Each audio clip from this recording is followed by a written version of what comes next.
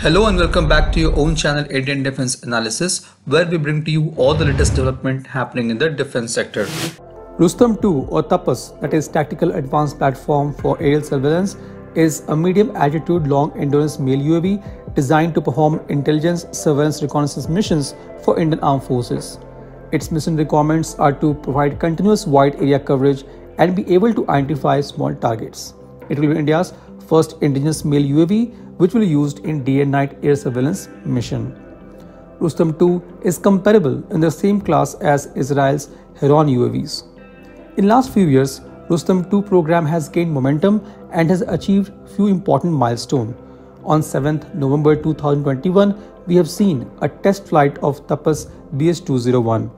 During the test, TAPAS demonstrated 8 hours of endurance, 250 km range and 15,000 feet flight altitude using GAGAN. This is an important development for TAPAS program as it has proven two critical technologies, which includes ATOL or autonomous takeoff and landing, and integration of UAV's flight system with indigenous GAGAN satellite.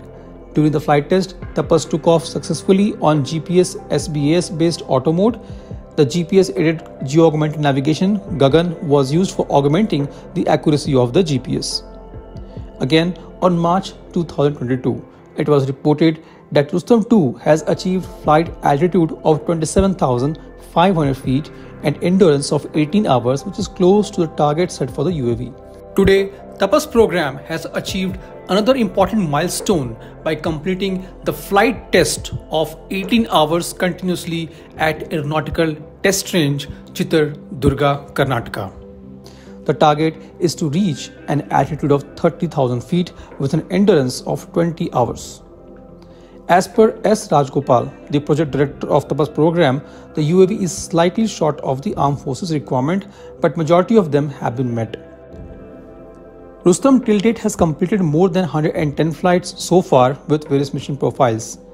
TAPAS BH-201 has a range of 250 km and is capable of day and night missions. It can carry payloads of up to 350 kilograms.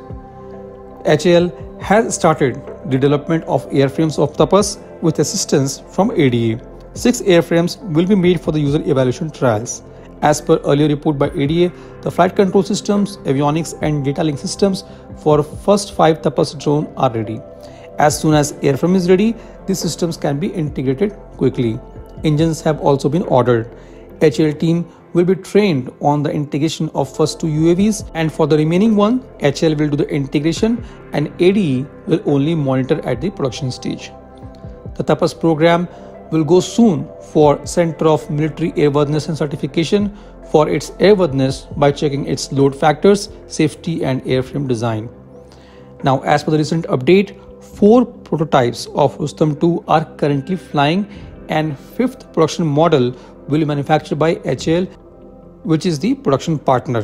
The production models will be ready in 5 to 6 months. The project is slated to be complete by 2023. This was today's update. Please let us know your views on this in comment section. If you like the video, do not forget to like, share and subscribe. With this, I would like to say goodbye and Jai Hind. We'll soon back with more interesting and amazing development happening in the defense sector.